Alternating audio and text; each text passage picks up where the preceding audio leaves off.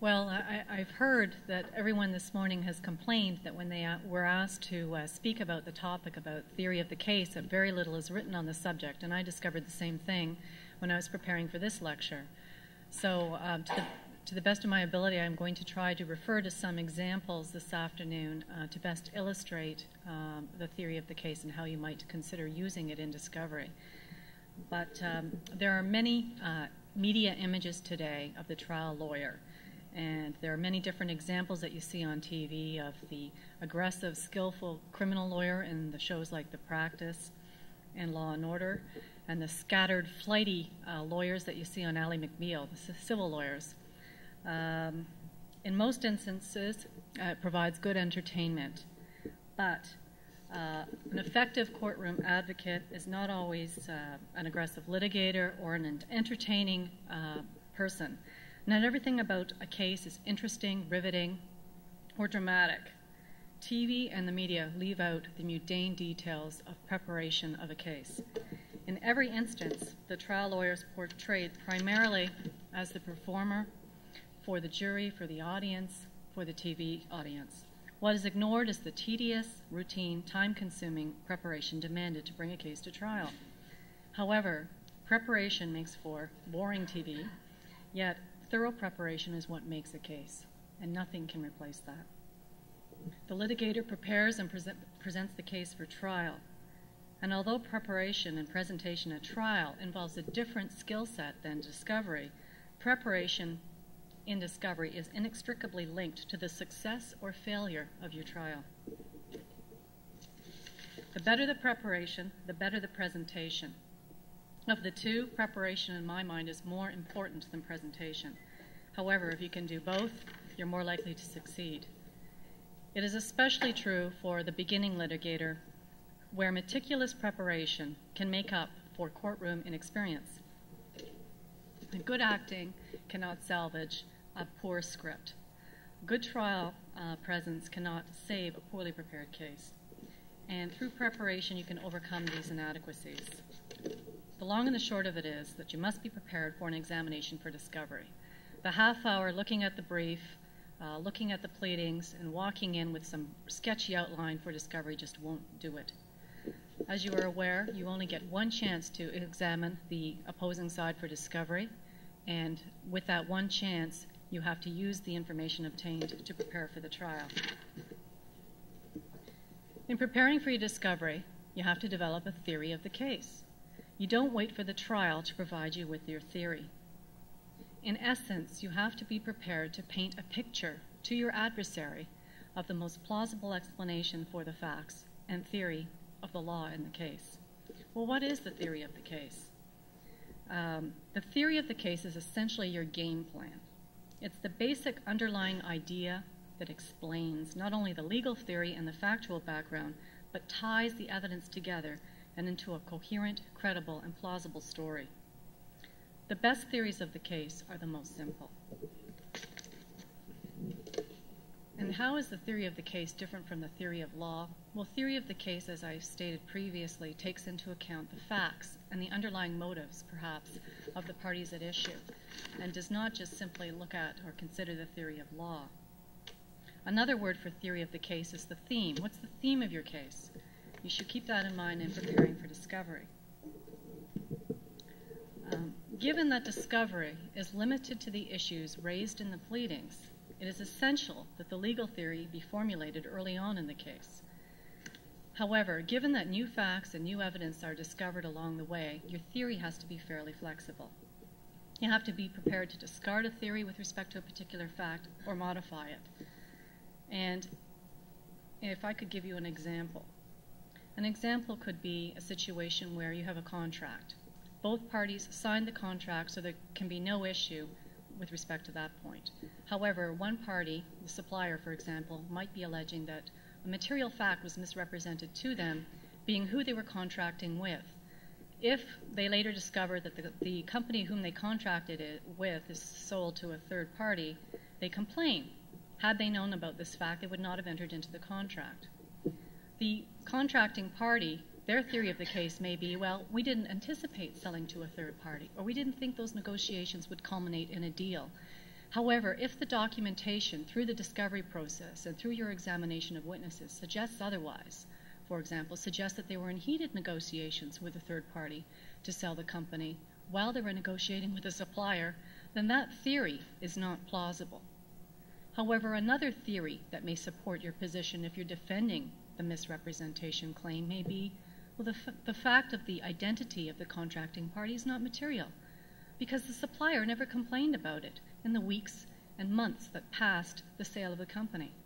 And so you really have to look at the facts to develop your theory, and they have to be consistent with the documentation and the evidence.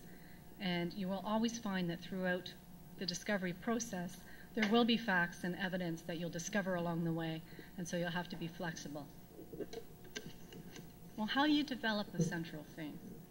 Well, first of all, you have to gather the facts, consider what the applicable law is, and assess your opponent's theory of the case by looking at their law. You must also consider how different theories will impact upon one another. Sometimes a theory of a case may be inconsistent with one another.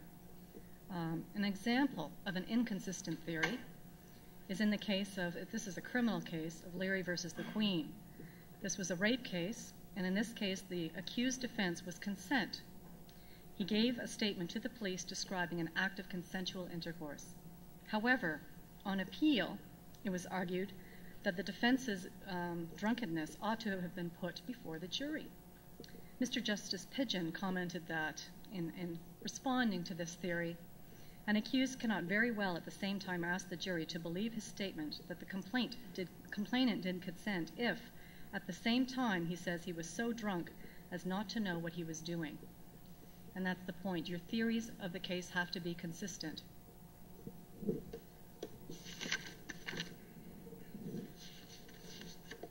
One powerful example of the use of the theory of the case I found was when Exxon successfully sued Lloyd's of London with respect to an insurance policy for reimbursement, they were claiming, for the $2.5 billion they spent cleaning up that oil spill in Alaska.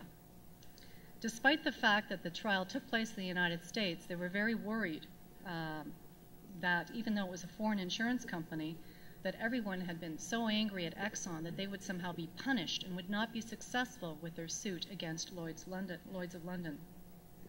And Lloyd's raised a number of defenses. Essentially, their theory of the case was that Exxon was so reckless. You may recall that the spill was caused because the captain of the ship was in his cabin intoxicated when the event occurred. And so they basically said that Exxon was so reckless that they intentionally caused the spill, and therefore they should not be covered. In those circumstances, what defense counsel did, and this was consistent with what was done at discovery, is they acknowledged Exxon's responsibility. They didn't deny it. They explained the steps they took in helping to prevent this disaster. They paid $2.5 billion in cleaning it up, but they said, look, and I quote here, "The buck stops here. We're responsible for this spill. Captain Hazelwood was responsible. He was the captain of the Valdez, and it was his crew that didn't make the turn. He worked for Exxon Shipping, and it was their boat that ran aground.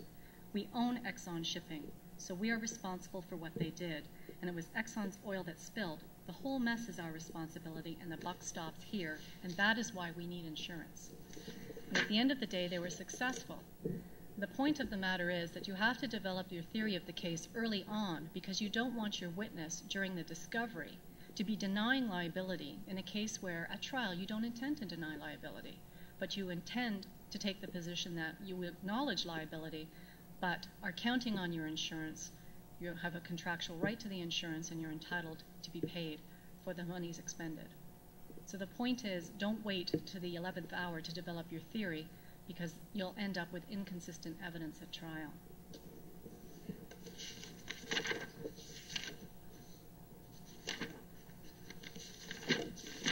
Some other examples may be the case where you're acting for an insurance broker, for example, and the insurance broker is being sued for an alleged failure to discuss and disclose the terms of an insurance policy, like an environmental exclusion.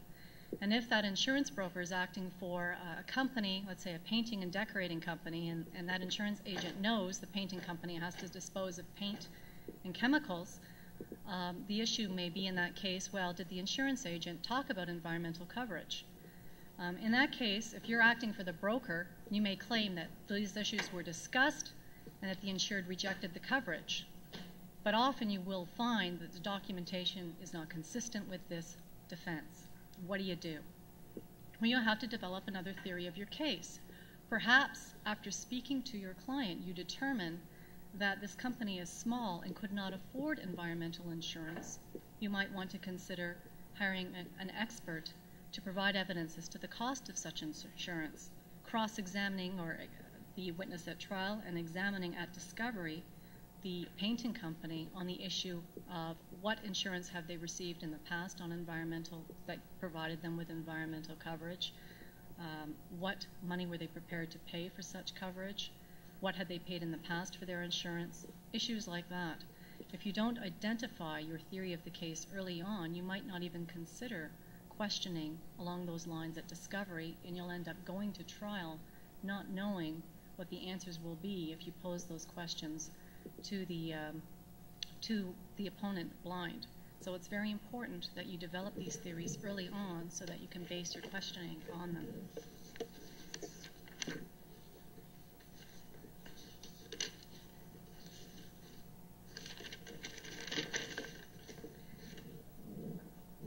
Sometimes your theory of the case will be more dependent upon the law than the factual underpinnings of the dispute. An example may be an accountant's liability case, and where you have unsophisticated investors, they've lost a lot of money, and they're looking for someone to blame. Who can we blame? So they sue the lawyers and the accountants who acted on the deal, and they're looking for some damages. What do you do as defense counsel? Well, you know it's not going to be particularly persuasive to a trier of fact if you attack these unsophisticated investors. But it may be that your accountant in this case, all they did was prepare what you call notice to reader statements.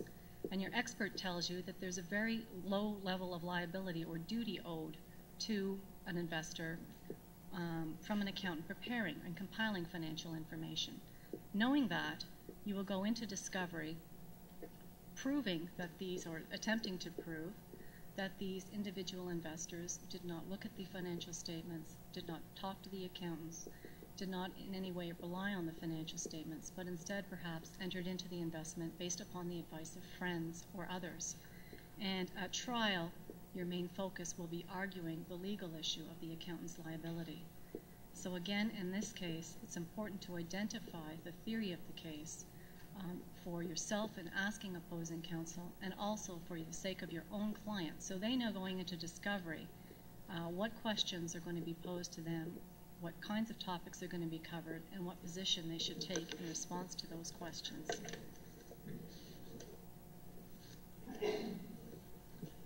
In some cases, documents may not come into play at all, and these kinds of cases in examination for discovery are very rare. However, one example may be where you're acting on a slander case, and you're acting for someone who's being accused of harming someone's reputation by making defamatory remarks. What do you do when there's very little documentation? How do you prepare the theory of your case? How do you prepare for the discovery? Well, of course, you have to speak to your client. Get the facts of the case from your client, first of all. If there are any witnesses that the client thinks might be able to shed some light on it, speak to them. Do your homework before the discovery. You might also wonder, well, what's the underlying motive for an attack like this? You should ask your client what the relationship the client has with the accuser, if any, and often you'll find there was a prior relationship, a motive for the lawsuit. Interview as many people as you can before you conduct the discovery, and you'll be able to put questions to the witness, the deponent being examined, about the situations or conversations they had with other witnesses, and get their response, get the information before trial.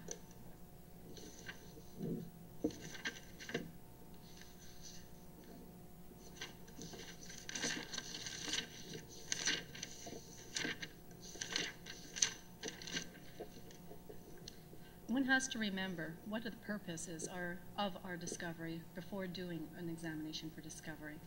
And one of the principal purposes, in my mind, is not only to obtain admissions, distill the opponent's theory, but is to eliminate surprise at trial and to narrow the issues. Well, how do you do that? How do you eliminate surprise at trial? You can't forget the use you put to an examination for discovery transcript. Essentially, the transcript belongs to the examining party. It's you that can use the transcript at trial. You can choose to read the transcript in or not. And in that sense, it's my view in any event, that it's the time to ask what you might view as the riskier question. Ask the questions to get the other side's theory of the case, to get their evidence on key issues, so that when you're going into trial, you're not surprised.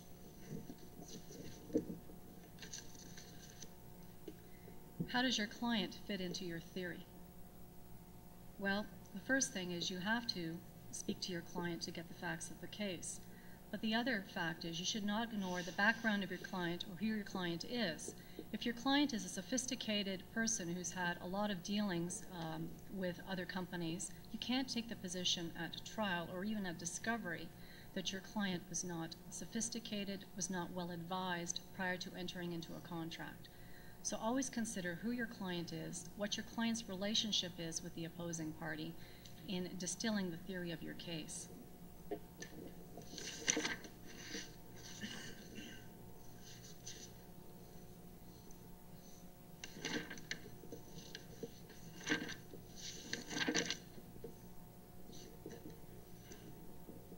Sorry, I just lost my place here for a moment. What questions do you ask on discovery? It is not always necessary or best to conduct an examination for discovery in a logical order.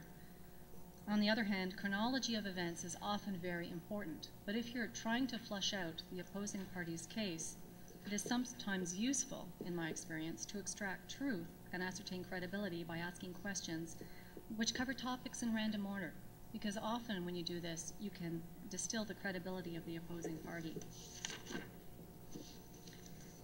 You should never waive discovery of documents, and you should use documents when conducting an examination for discovery.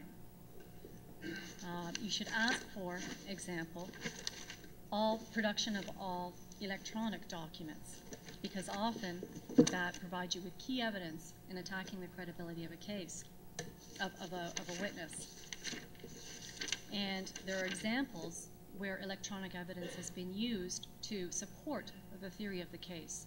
And one example was the criminal case which took place in Los Angeles, where an email that was produced by the LA Police Department basically said, "Oops, I haven't beat anyone so bad in a long time." And that was the Rodney King case that was very notorious, and that document essentially killed the police's case in that matter.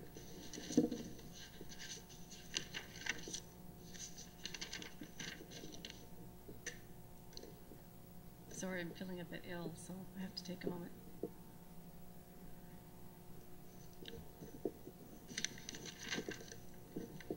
Sorry, I'll have to take a moment. I've got a bit of the flu, so.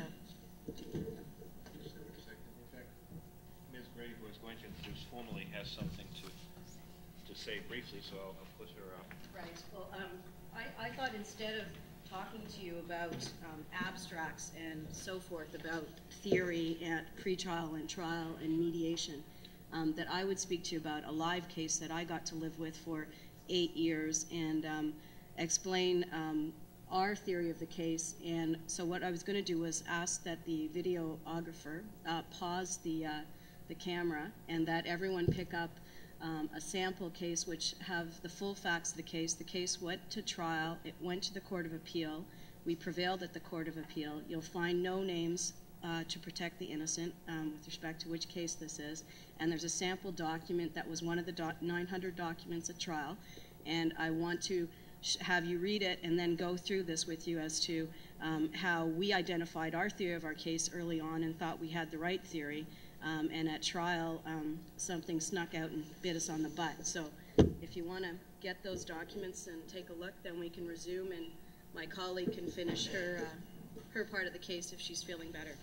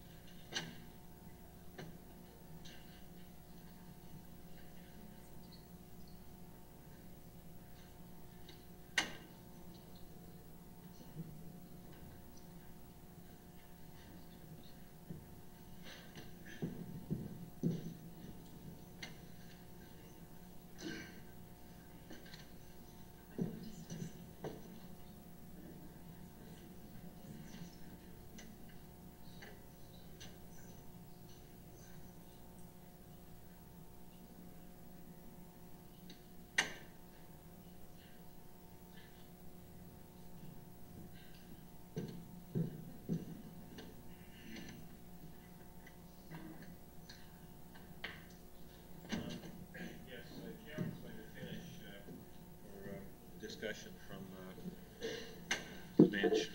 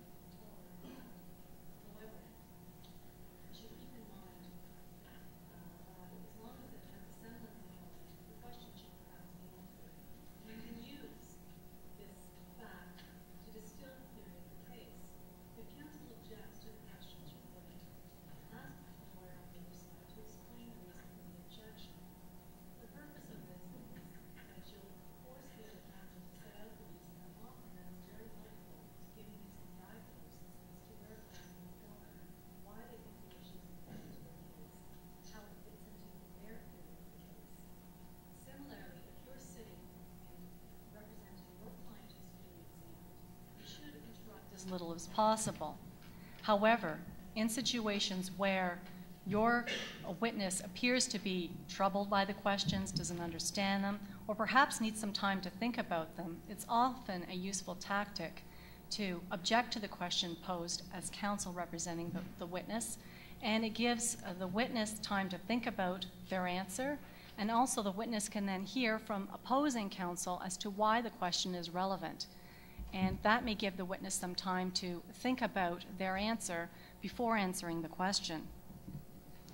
Similarly, counsel will often use that opportunity to say, well, we don't know the answer right now, but we'll undertake to provide you with that answer. that can be useful for the counsel giving the undertaking to buy them some time to put their answer in a way that best fits into their theory and basically in the best possible light for their case. However, as opposing counsel, you don't have to accept that. You're entitled to get the best answer that the witness can give that day, and say if they need to provide further information, they can do so by way of undertaking. Sometimes if the opposing side doesn't understand the theory of their case, their evidence, it's a good opportunity you can use to ask several questions to get them to provide undertaking answers on the basis that, well, it must be relevant, but they really don't know, but they'll undertake to give you the answer. And then the other party's bound to answer the question. And that's often a useful tactic where the other side has obviously not prepared for their case and really doesn't understand where you're going. And if that's the case, then you can use this tactic to gather additional evidence that otherwise might not be available to you.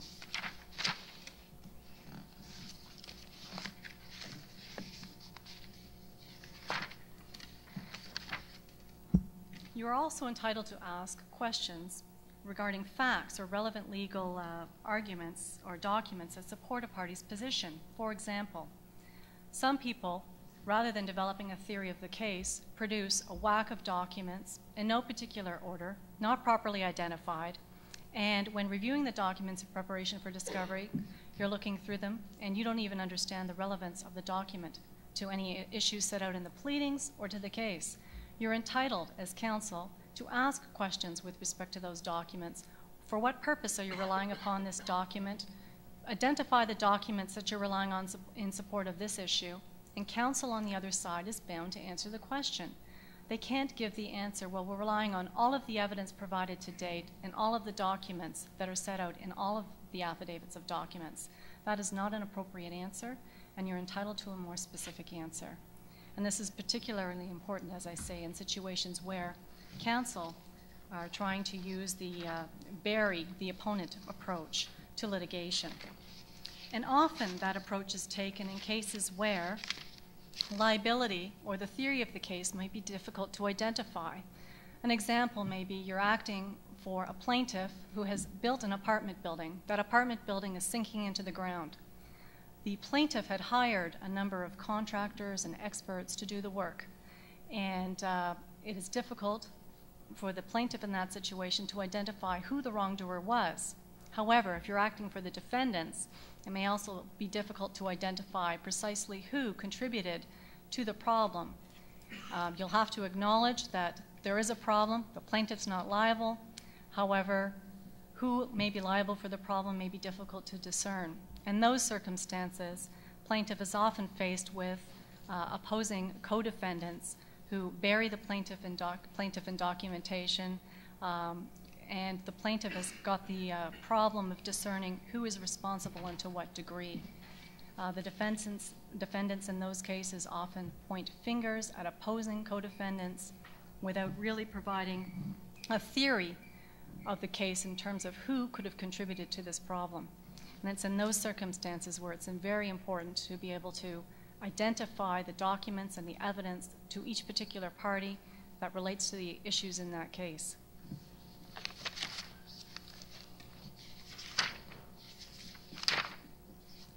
Should you cross-examine a discovery? Is that a good way of fleshing out the theory of your opponent's case? In my experience, that's not a really successful way of obtaining the evidence. Cross-examination may be useful to obtaining key admissions, but you can often put the witnesses back up, put their guard up, and they'll be less likely to cooperate and provide you with the evidence you need. The other point is, should you ask colorful questions? Should you accuse the witness on the other side of being a liar, of not telling the truth? I've seen that done by very experienced counsel, and I've seen it backfire. If you're going to do it at all, you should do it at the very end of your examination for discovery when you've had the witness's cooperation on key points. Is it useful for doing it? Are you going to get a useful admission that you can read in at trial that will fit within the theory of your case? I don't think so. If anything, it'll put the witnesses back up. You will prepare the witness for the trial, so they'll be very prepared as to what situations they can expect to face at trial. And in my experience, that kind of tactic is better saved for trial and in a situation where it is totally justified based on the evidence, the documentation, and the witness's demeanor in responding to the questions put.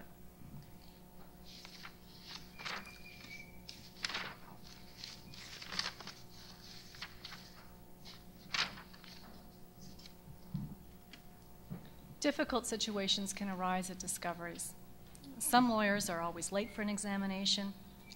Some try to abuse the process by refusing to answer proper questions, particularly where they're facing inexperienced counsel.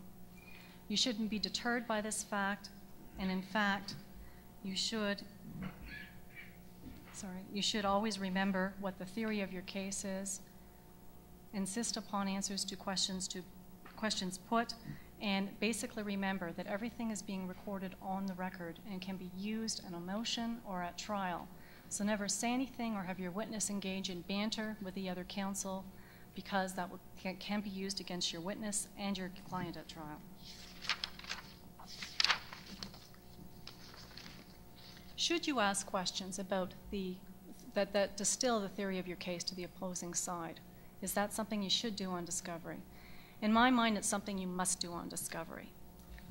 The reason is the issues are going to be set out in the pleadings in any event. Good counsel should be able to distill the theory of your case just from reading the pleadings. A simple example can be a case where a company has painted the equipment of another company. The paint peels, the company sues the defendant company for the paint job done. The obvious questions of the company being sued to the plaintiff are when did the peeling occur, what costs have you incurred in repairing the peeling, things of that nature. However, an obvious question is also the defendant's theory of the case, which may be there was a burst in the pipe, there was an explosion of some sort that caused the paint to peel. And they may have a reason or basis for that belief, having talked to witnesses, having talked to perhaps a disgruntled employee at the plant. And therefore, it is important to ask those kinds of questions on discovery to obtain the evidence, because you're going to need it at trial. And in my mind, it's not a danger. In fact, it's a danger not to do so. So I see it as having no harm identifying your theory of the case at discovery. After all, you're not just trying to win the case at trial, but you're trying to settle the case as early on as you can for the sake of your client. And that's about it, unless anyone has any questions.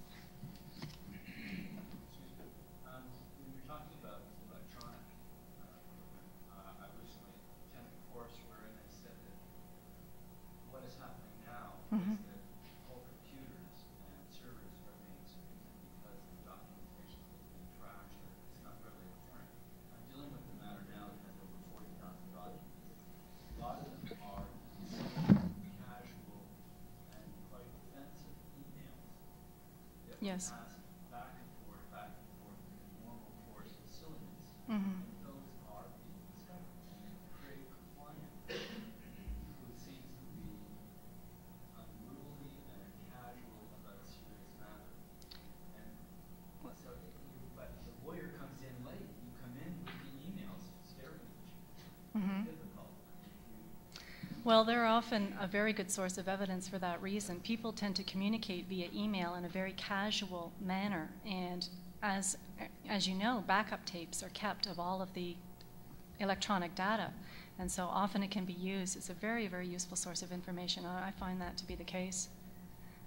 There's not a lot you can do about it. If the client creates the document, they've got to live with it. So you believe we could go to the extent of subpoenaing the equipment itself? Because sometimes even an expert can find stuff. There are programs now which will discover something that we never would have thought of a long time ago. Well, that's correct. I think it really depends on the facts of the case. I was involved in a case where the other side wanted all of the backup tapes. And of course, with all of the backup tapes, you're going to have evidence and documentation that has nothing to do with the case at issue, and it's going to be confidential business information. So there are limits. In that case, I just kept, I'll tell you what I did in that case, I just kept refusing to give it over, even though I was ordered to do so, and until it became apparent to the trier of fact that they weren't relevant. And because we had produced and made an effort to produce all of the electronic documentation relating to the issues, and we had done that, the court didn't go the extra step. But it's a risk. I'm not advising you to ignore a court order, but I'd say that's the rare case where they would order that. Well, thank you very much, Karen. I'm grateful. We're all grateful that you soldiered on. In connection with what this gentleman said, I have one client who said something that stuck in my mind many years ago. He was a man of, shall we say, on the fringes of regular commercial business. And he said, whenever you're talking to anyone, remember you're talking to the world, and never put it in writing.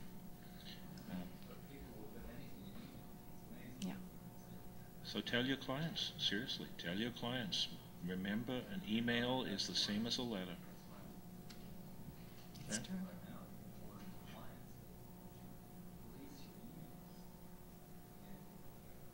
Just as an interesting example, had to do with burials, controversy over email said, heads up, found the bones. That is the cut line on the email. That is produced. It says the world about how it was heads up. Well, as it did in the L.A. Rodney King beating case, same thing. That's a killer email. Yeah, sorry.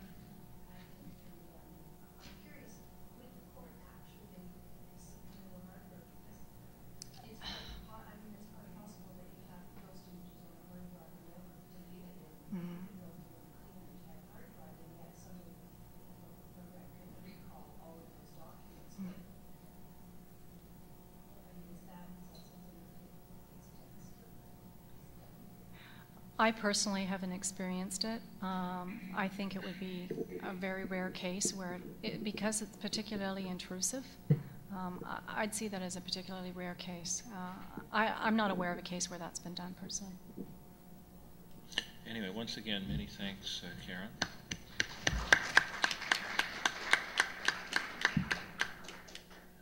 Our next speaker is Elaine Gray of the Gowlings firm, and she is in the advocacy group doing commercial and insolvency work, the author of Interlocutory Proceedings and Practice and Procedure, and is presently working on a text, I think, for this coming year, 2000, on bankruptcy and bankruptcy practice.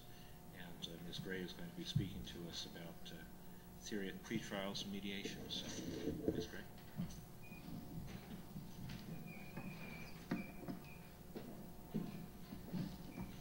Well, thanks for the kind words. Whenever I hear something spoken about me, it's like how I feel when I read the student resumes for articling and imagine these people must be geniuses, which when I meet them, they are, but in my case, I'm not.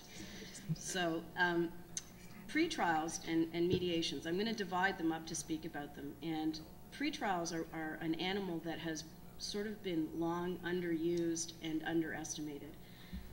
In the early days of my practice, we used to go to pretrials on personal injury matters and other matters. I did employment law early on. And it was just sort of another step in the procedure that you went through the motions of doing, and you really weren't hoping to achieve that much with it because they just seemed to be sort of a rubber stamp type process. You'd go in, oftentimes people wouldn't have exchanged their pretrial conference memoranda, and you'd go in, you know, you'd sit down and hear some war stories from the judge, and, you know, you'd leave and you'd have no better idea about whether you had a good case or a bad case or what the other side was thinking, or if settlement was a good idea or if there was any interest. And it was the rare case that was treated in a more diligent manner, which I think has become more the practice now than, you know, 15, 14 years ago. And I found pretrials to be particularly useful, but also a scary adventure because the particular file I handed out, or the case I handed out to you, is a case in point. We thought that this case was all about whether we had obtained a further written agreement.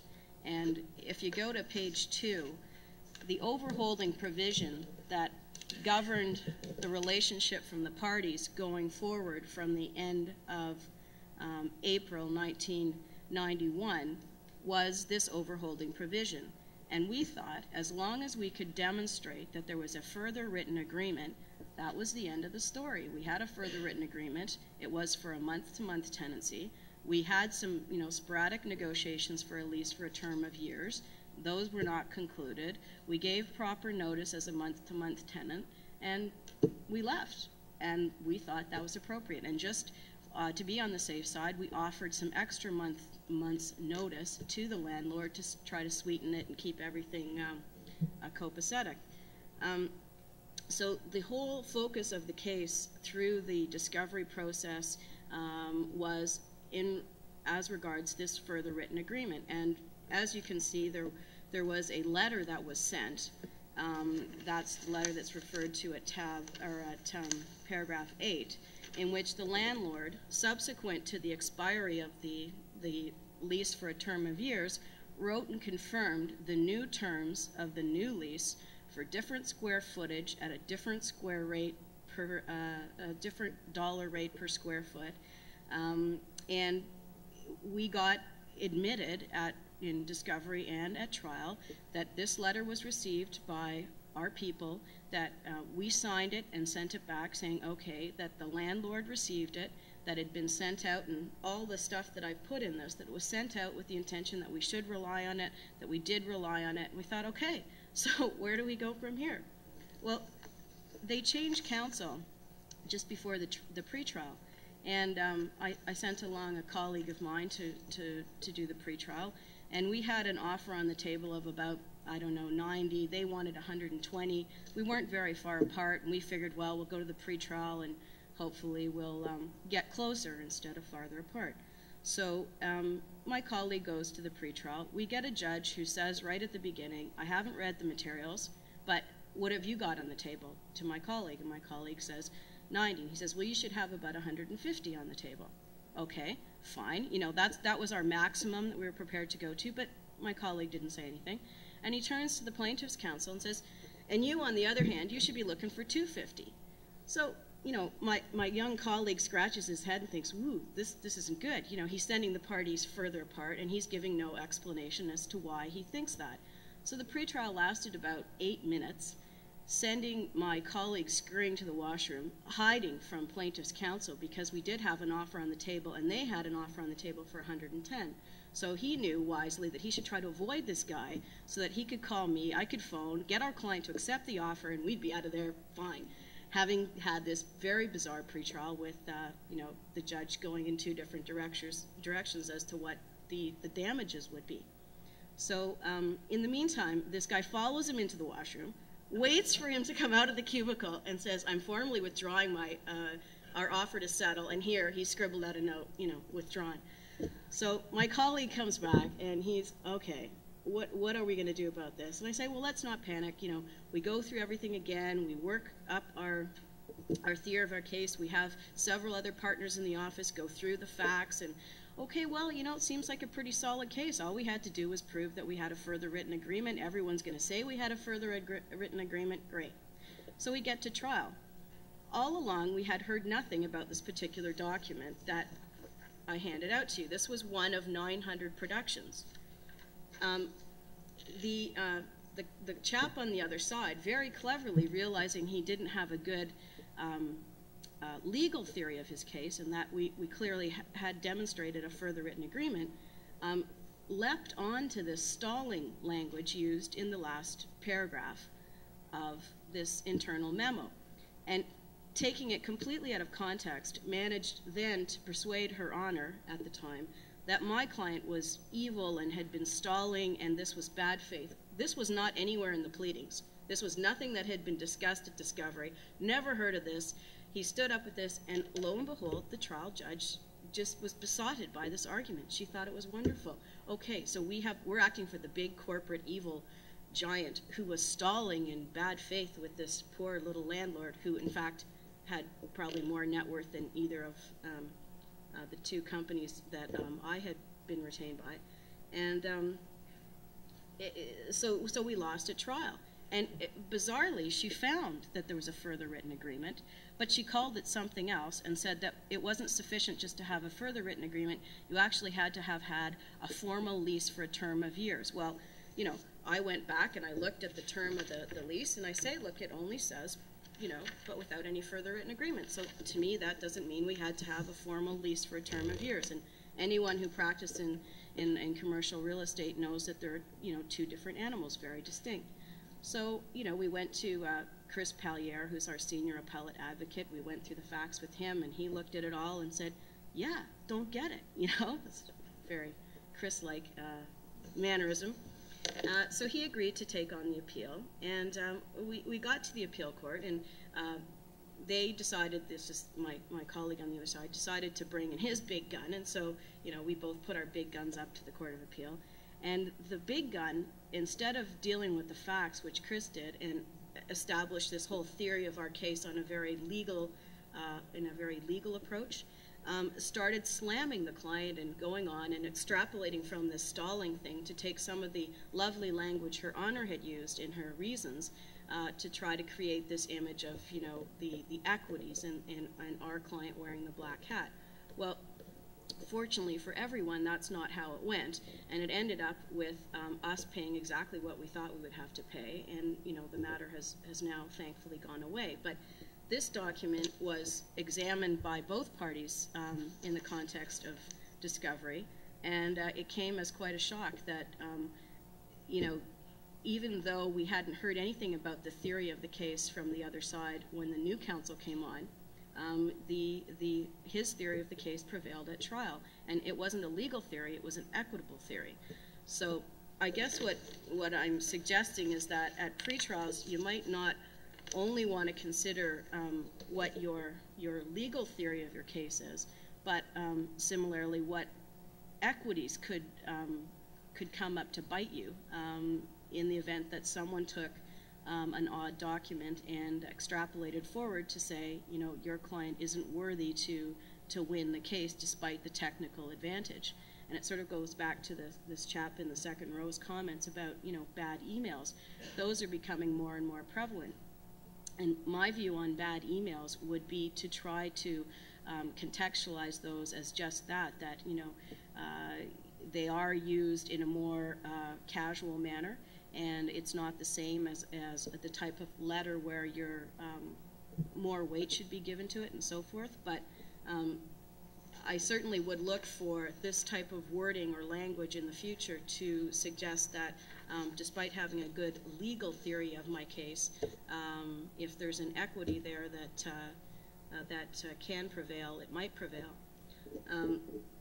So all of that to say that when you're preparing for a pretrial now, I'd recommend that everyone do a very good, comprehensive pretrial memo that sets out the theory of the case, sets out the documents that you think are relevant to establish your theory, and also to set out the documents that and bad facts, the bad documents and the bad facts, and work them into your theory so that you have something that a judge can understand as a way of explaining both the good facts and the bad facts, and that you make sure that you provide it to the judge well in advance of the pretrial. I know there are still people who are not delivering their pretrial memos in a timely fashion, and I've heard from many judges that they really do read these things, and they do read them sometimes well ahead of the pretrial. They like to have them, and they like to be able to think about the case so that they can bring more to the table than just giving you an opinion as to your likely chances of success or failure. And that the next point to that is that a pretrial now is a really wonderful way to settle a case if anyone has the interest. And we all know that the legal fees associated with pushing something forward to trial are huge these days, and that it's usually in your client's best interest, notwithstanding the wonderful legal theory you might have about a case, if you can settle it early. And I've noted that many judges are extremely obliging about not only hearing the pretrial that you start in on, but also inviting you back for several remedial sessions to see if you can't come to some conclusion, and to try to bring the parties closer together as a mediator would, and they'll explain to you, yes, this is your likely outcome, and this is your likely outcome. This is how much it's going to cost to get there. These are the things you should be worried about, and then try to fashion a solution in that way. And there have been cases where I've had 8 continued sessions of pretrial with Mr. Justice Lissaman, where a settlement was ultimately concluded. So I would use the tool, the pretrial tool that's available to you, and I prefer if we can use the tool when the clients are invited to participate, particularly where you have a difficult client who thinks that, you know, it's a slam dunk and they've seen LA law and, you know, this should all happen and suddenly they should get paid. Well, the experience, as we all know, is not quite that. You can get a judgment and then there can be appeal after appeal, and it ends up looking bad on you if they don't end up getting their money. So they might talk tough, and whenever I hear it's the principle of the thing, I go, oh no. And I really want to take those clients along to the pretrial. And similarly, if you have your colleague on the other side has a difficult client, I suggest to them that we might try to sit down with the clients, with the pretrial judge, and do the pretrial with everybody there, and it takes it away from the legal focus of the theory of the case somewhat. It's still in the background, but it moves it more towards a mediated settlement of the issues. So that dovetails then into mediations, which are another kind of animal, and there's been 2 types that have developed. There's the rights-based mediation and the interest-based mediation. Rights-based mediation is much like a pretrial and is usually in front of a retired judge, and the retired judge will often have pretty clear regard for the theory, the competing theories of a client's case, or your client's case in the opposite party's case, and will, I think in their own mind, make a decision based on that. But since they are now retired and their mandate is to mediate, they also want to get a solution because they want to establish a good reputation as being a good mediator and have repeat business and all that sort of thing. So they try to, even though they're legally trained and they have an opinion about your case, they try to stay away from that and to take you into separate rooms. I'm sure some of you have done mediations before where they sort of beat you up about the theory of your case. And that's always very unpleasant, but it's a good eye-opener as well. And if you're doing your first mediation, you think, oh, geez, you know, this isn't going well, you know, oh, what are we going to do? And then after you're all done and, you know, it's worked out okay, you and your colleague who was on the other side get together and, you know, what did he tell you? And, you know, what did they, and it turns out they've been sort of beating you both over the head at the same time, and your clients are getting more, you know, nervous as the thing goes on because the client's also getting this bad news. And then when you're all back together, he doesn't let, like, anyone know anything about what he thinks about your position. So you're all sort of, okay, and then you get really tired, and you're tired of being beaten up, and you don't want any more stale donuts and bad coffee, and nor does your client. And they realize, oh, God, a 3rd day of mediation at how many dollars an hour, and I have a project I have to get to, and lo and behold, the parties come to some settlement.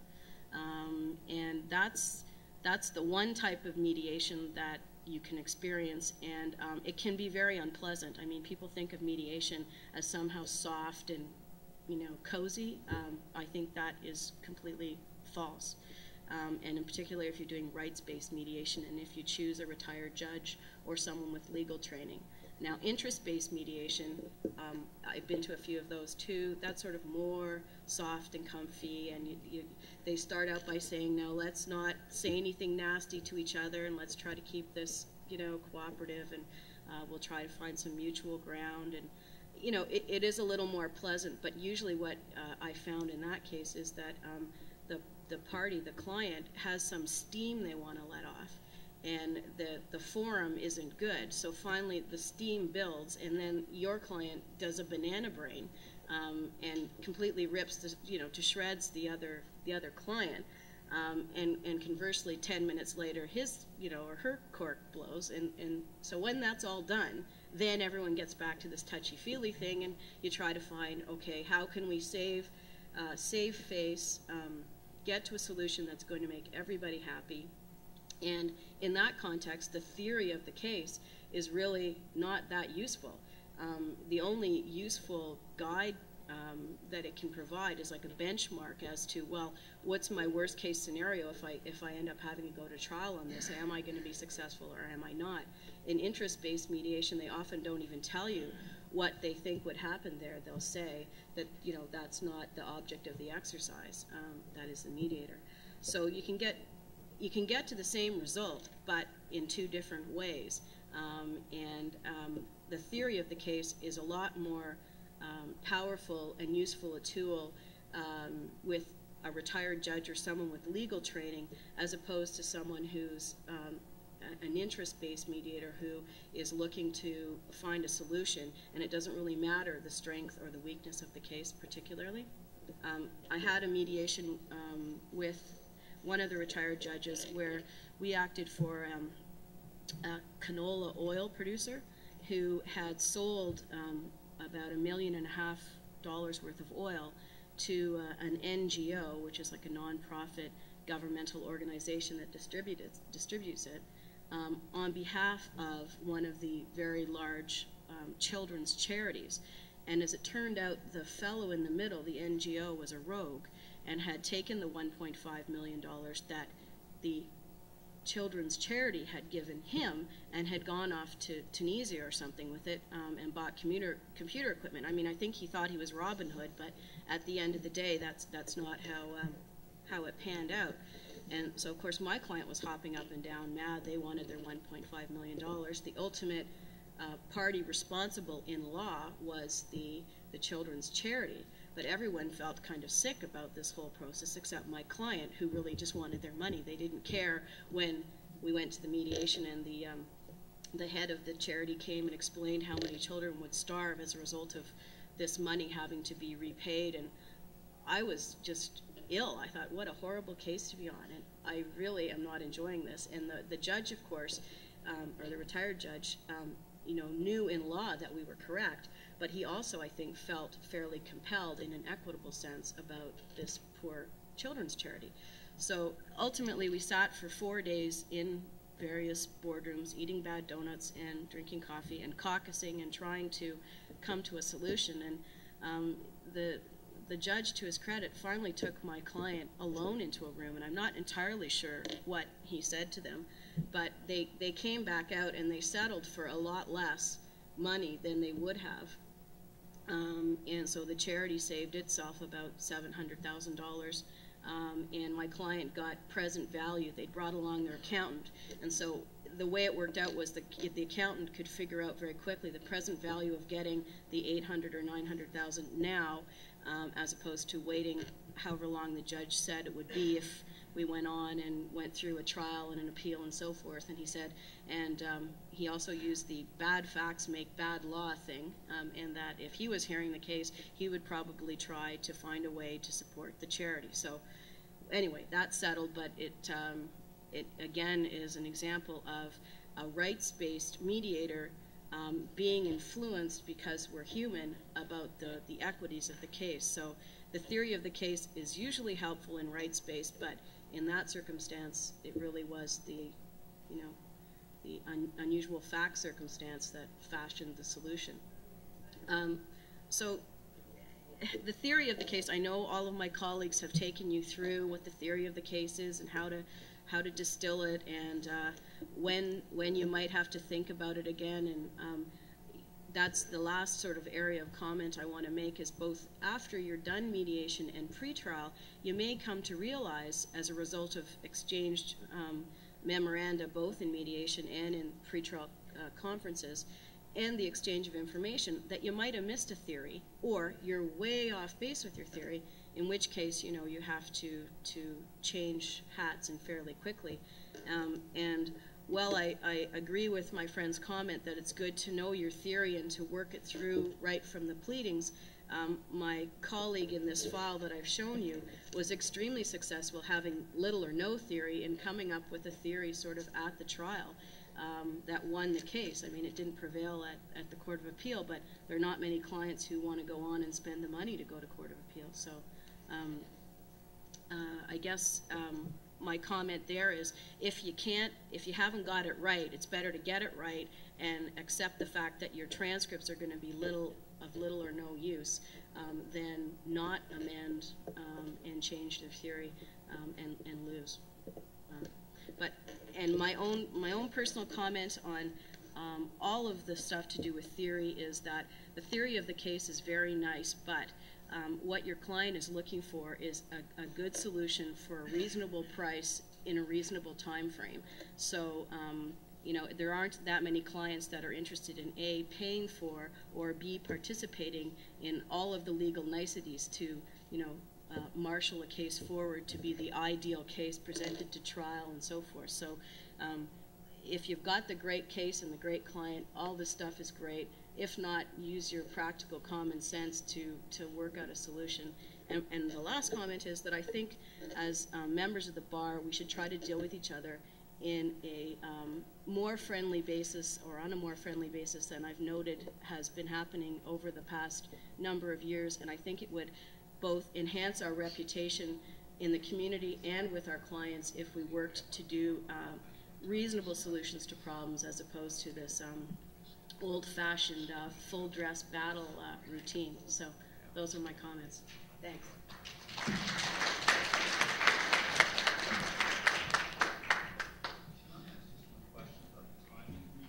Sure. My experience has been that you mount litigation as a defendant and you carry it forward, convincing the world that you've got a winning case, and then it comes to bear that mediation will be employed. Right. You wind up, I had a case of $270,000, $12,500,000, of which my client was deep pockets of the case. Stick with it. Right. We settled for $30,000 for my clients in a row of defendants. Right. Liability for $30,000. Mm-hmm. The legal cost to my I client know, was enormous. $225,000. In a similar matter where a lawyer had unwittingly involved in fraud of documents, over $80,000. We settled for $50,000. And I argued with the judge. I was the mediator on the telephone to the judge in Ottawa, and we came up with a $50,000 settlement. The legal fees were $107,000. Right. So it's very hard to retain a client Mm-hmm. after they're happily got sold such a great settlement, but then they get a legal bill. So it's a very hard thing to know when to mediate. Right. And it seems to me that you have to go at least some way down the litigation line to establish that, okay, what do you want to do now? You can see the case. It cost you $100,000. Mm-hmm. And you can save a claim.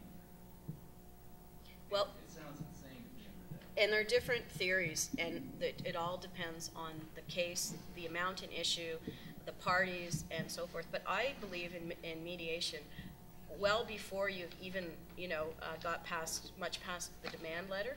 And the reason I say that is it wouldn't be the same type of mediation. It wouldn't be so rights-based. It wouldn't be the theory of the case. You wouldn't have every document in its uncle. You wouldn't have, you know, marshaled all your facts. You're kind of going a little bit into more of an interest-based mediation, a little divorcing yourself a little from the theory of the case and the technical legal view of things. And I find that my clients, because I act for secured creditors and lenders most of the time, they prefer that approach at the first instance. And then if that doesn't work, then we can decide, are we going to keep going? And for that type of mediation, there are a lot of mediators who you can get for a good rate, who are not going to comment on the legal position of the parties, but more sit down and help you keep tempers cool and look at it factually. How much is it going to cost each of you to go forward to this step compared to what can we do now? And, you know, I found those to be very successful. Mediation. So I don't necessarily agree with the wisdom that you wait until, you know, you've duked it out a bit in the litigation before you mediate. It all depends on the facts, and, you know, you have to use your judgment. And also, if you're repeat clients, you'll get to know what your clients' preferences are. Some clients just abhor going to trial, and most of them that I know do. I don't care who they are. Nobody wants to go to trial. No one wants to do discoveries. No one wants to find documents. So if you can kind of appeal to that along the continuum, you'll find the ultimately good spot to stop. And it doesn't have to be, the 10-day mediation with, piles of documents. In these cases, it was plaintiff-driven. So we didn't really have, as defendants, the ability to force on a mediation. Well, and that's unfortunate, and that goes... in each of those cases. Right, and that goes back to my whole, as members of the bar, I think we have to raise our level of conduct a notch, and that we have to start dealing with things in a more common sense, decent human being approach, and that if you've got somebody on the other side who's being fairly difficult or obstreperous, it often shows that they're coming from a point of weakness, and they're trying to make as much money out of the file as they can, to put it bluntly. So. The problem is I'm a civil lawyer for the Crown. Ah, right. So it's just always cashing out. Mm-hmm. We don't have the strength that to force them to go to mediation. Well, I guess what I do in that case is I set out a fairly good letter that it is sort of an offer of settlement, and make sure that they have reviewed that with their client and try to get a face-to-face meeting with you and their client and the lawyer as soon as possible to try to bring things down a bit, and also so that you can get a first chance to explain to the plaintiff that, you'll get a lot more money in your pocket if we do a deal now than if you wait and have to pay, my loudspeaker here, $150,000. So that's my view. Okay, well, thank you again, Ms. Gray. I appreciate that, and it's very, very helpful. We're going to take a 10-minute break at this point, and then come back for our final speaker, David Bristow, QC. So thank you, Elaine.